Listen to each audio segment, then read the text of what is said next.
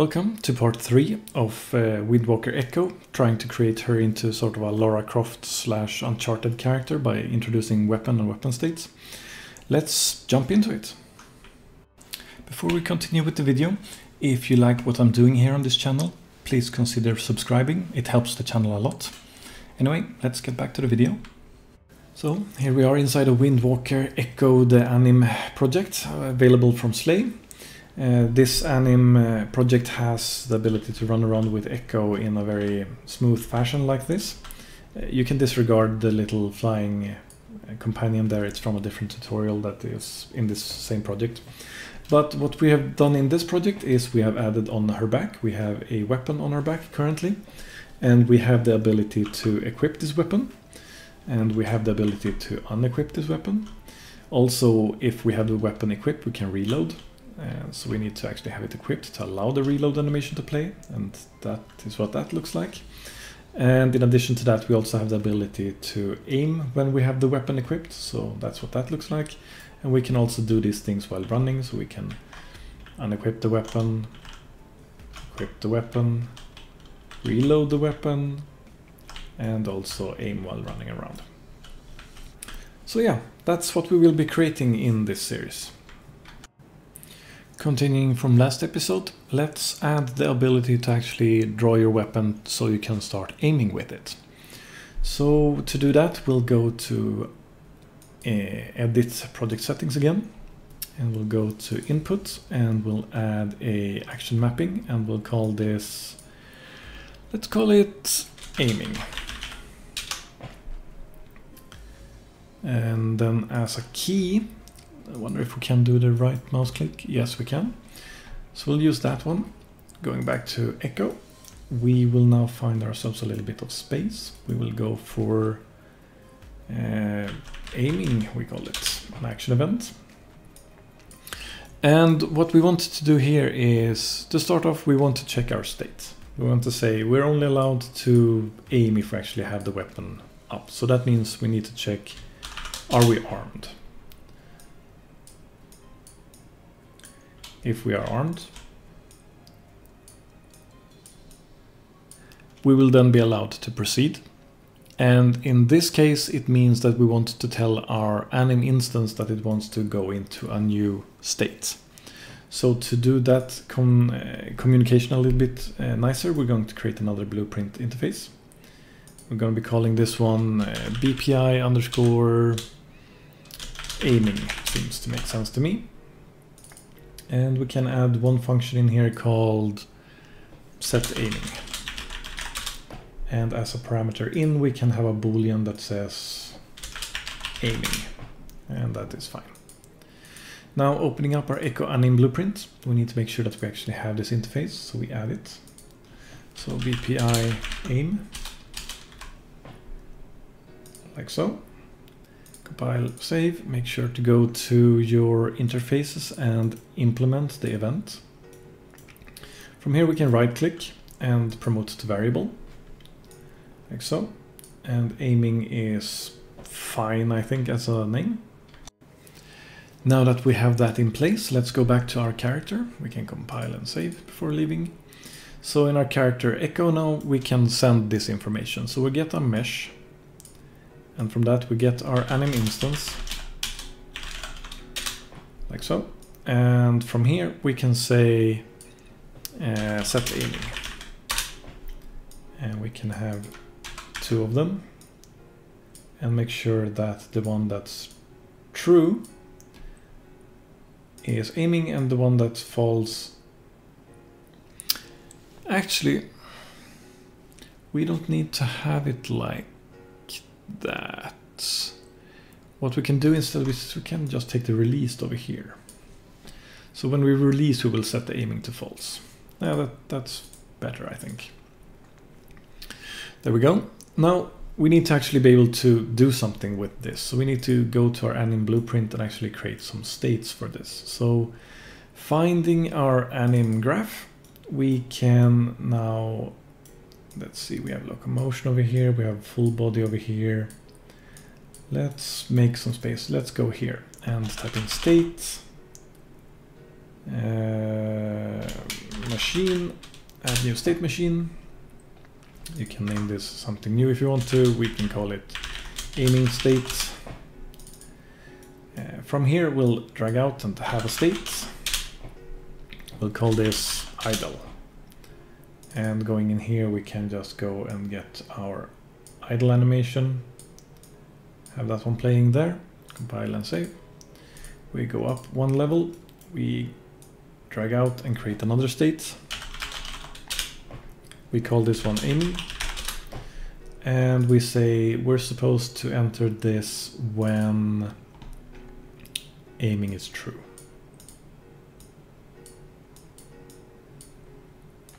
Going back to our aiming state, we send one back as well.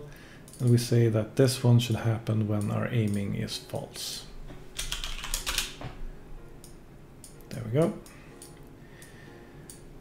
Now we go up one level to the state again.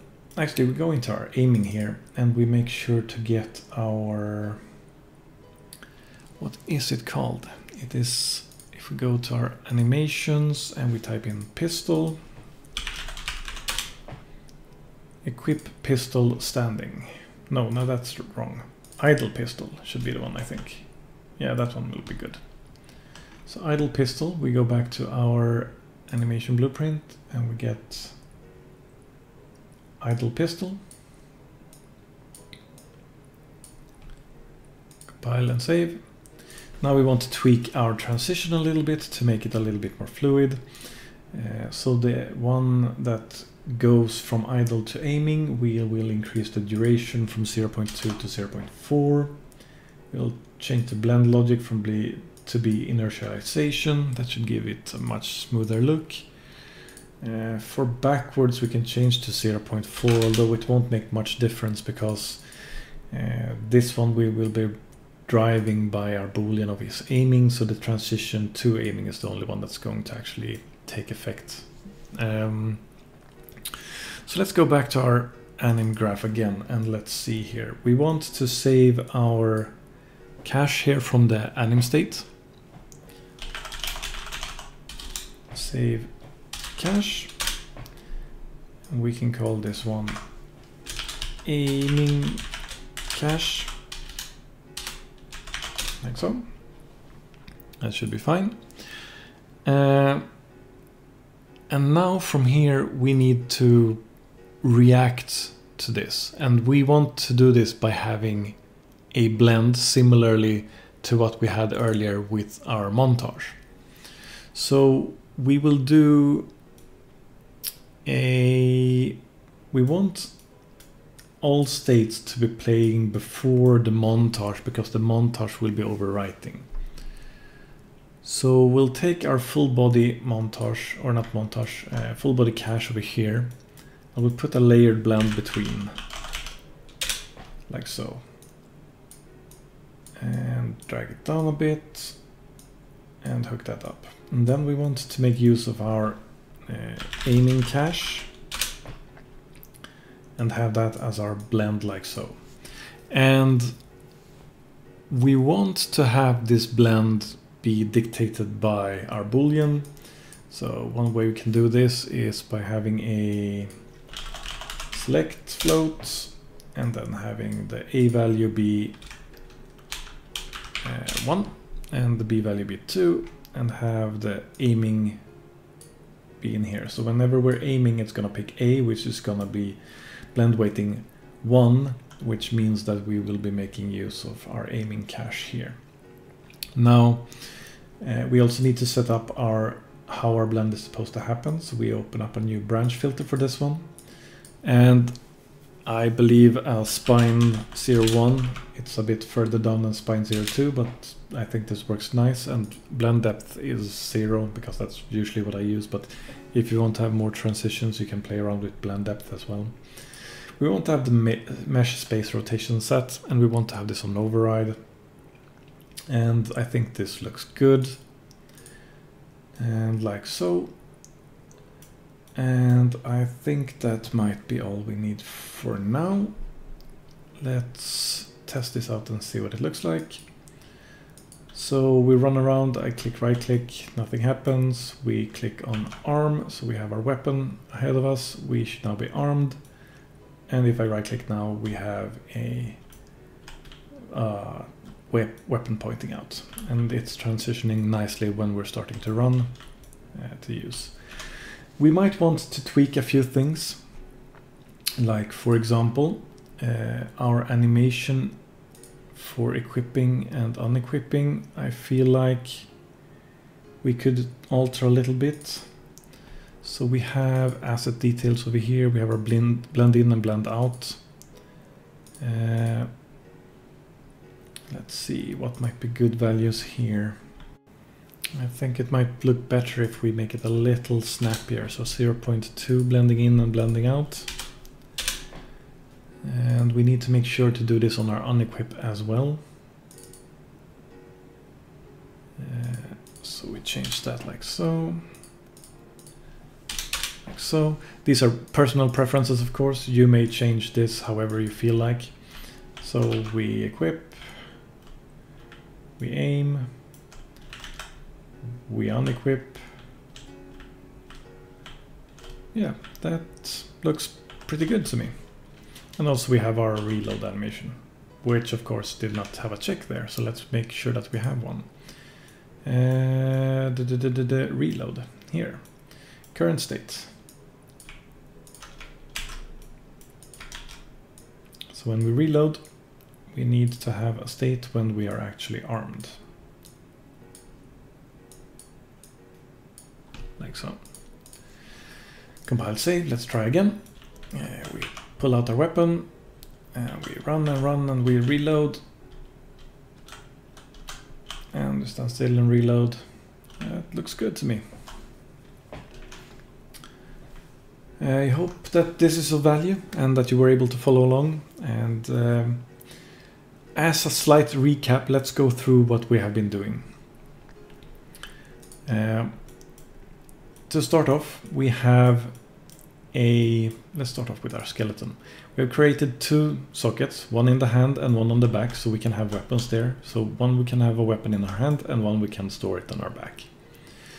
To start off, our character will spawn the weapon, which is a simple blueprint of just, let's see, we don't have it open.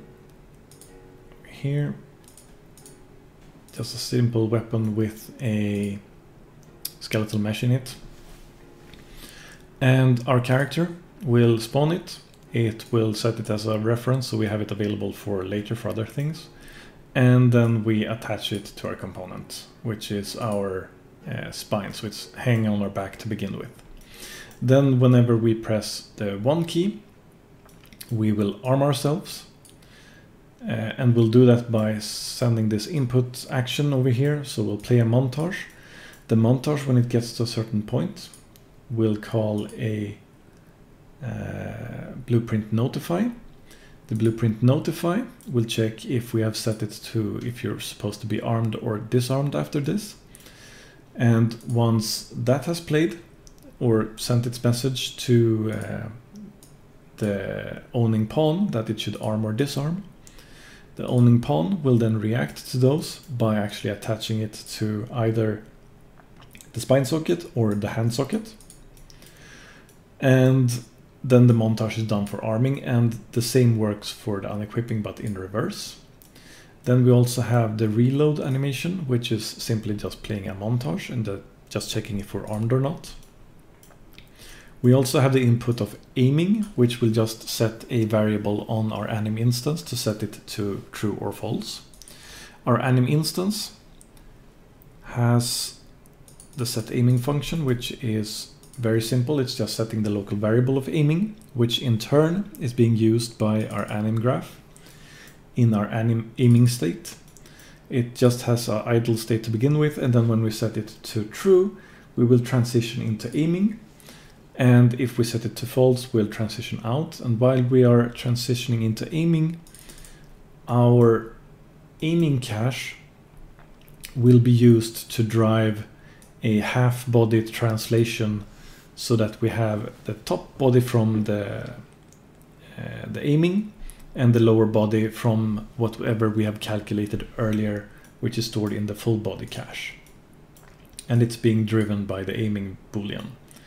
Then we continue with this, and if we have a montage playing, we do the same thing here. The montage plays and also these additional parts over here.